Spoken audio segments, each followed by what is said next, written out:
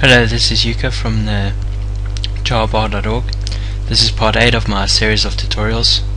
I'm going to show you now how we install NetBeans into our VirtualBox guest. Very similar to my previous tutorial, I'm going to make use of a script from our website, and you just need to go to the jar.org.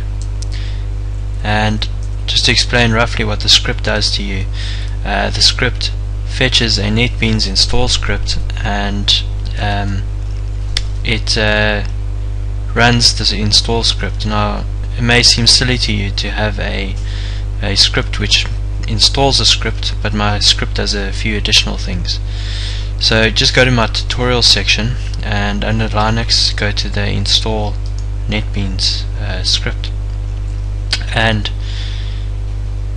what my script does, in addition to the regular NetBeans install script, which you can download from netbeans.org, is similar to my previous tutorial.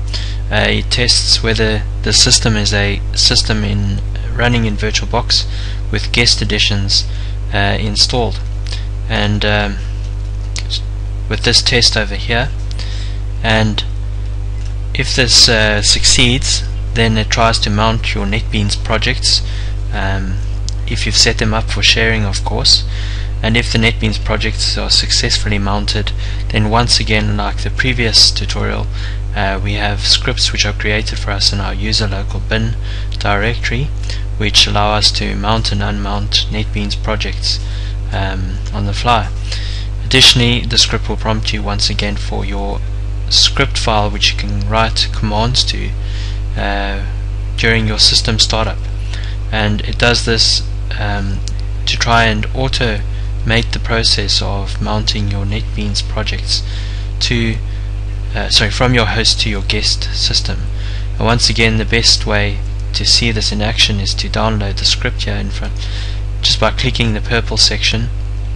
Just click on Save File, and for the sake of this tutorial, I'm going to set up NetBeans projects from Windows as a shared folder. Now, NetBeans projects, it's in your My Documents directory within Windows. Under your user profile, you'll see there's NetBeans projects. And note, for this tutorial here, I've got like a Maven project called Maven Project 1 that's in that directory. So I'm going to share this folder in VirtualBox. I'm going to go to Devices, under Shared Folders, and I'm going to add a shared folder with a blue icon here. I'm going to make it permanent so that I don't have to repeat this process every time, and I wanted read and write, so I'm going to leave the read only unchecked. I'm going to go to the drop down list, and I'm going to pick the NetBeans projects directory. If I just go to My Documents and NetBeans projects, select OK, and OK again. Now, obviously, before installing NetBeans, you need Java installed on your system. Now that we've downloaded NetBeans, I'm just going to close here and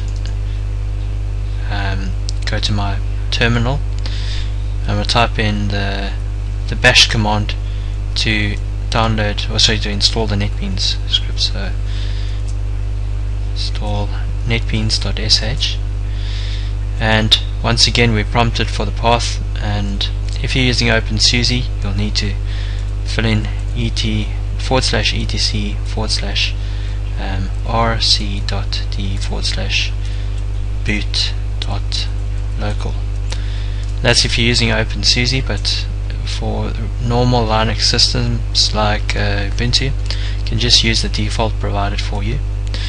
And then you're prompted for the NetBeans version, and the current version is 7.1.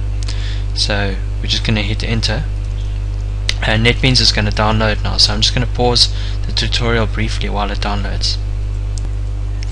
Right, so NetBeans is almost finished downloading. Once again, the script is going to restart my Ubuntu system, and once it's restarted, I'm going to show you the contents of user local bin. I'm going to also nano the the script file which we wrote to. Just going to go through the NetBeans installer here, and you can accept the license agreement. Click on next, and also accept JUnit. Click on next, and you note the location where NetBeans will be installed to. NetBeans also picks up your JDK, that is if you've set your Java home environment variable. And again, I'm just going to pause while NetBeans installs, just for the sake of saving time. Well, actually, I'm going to let it run, it's going pretty fast. And in the meantime, I'm going to show you the contents of user local bin. I'm going to ls user local bin, and you see here that we have only the Maven contents initially, but once NetBeans is finished installing and it's rebooted, you're going to notice that the contents of user local bin will contain scripts to mount and unmount your NetBeans projects. So all that's left now is just going to wait for the script to finish. Just going to exit these as well.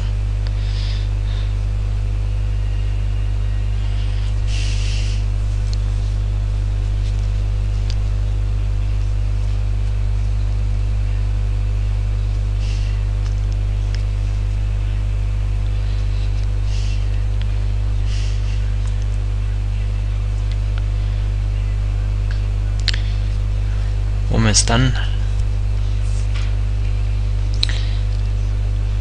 And just click the finish button once you've finished. You're prompted for your password. It's because script files are copied to your user local bin. And once it's rebooted, I'll show you that NetBeans projects are mounted from our host to our guest, and we're able to run the NetBeans command from the terminal to launch NetBeans.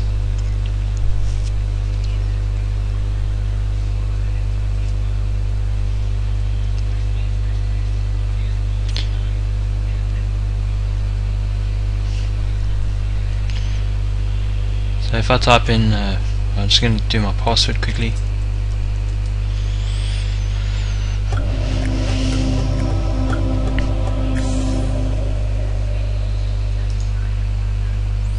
So I'm going to list the contents of the NetBeans projects directory, which is in your user home, and you'll see that my Maven project 1, which I created in Windows, has successfully been shared to the Ubuntu guest.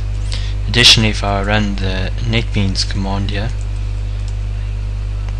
I'll be able to launch NetBeans, and I'll be able to, or I should be able to,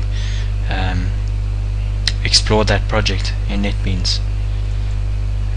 So just wait for NetBeans to launch here, and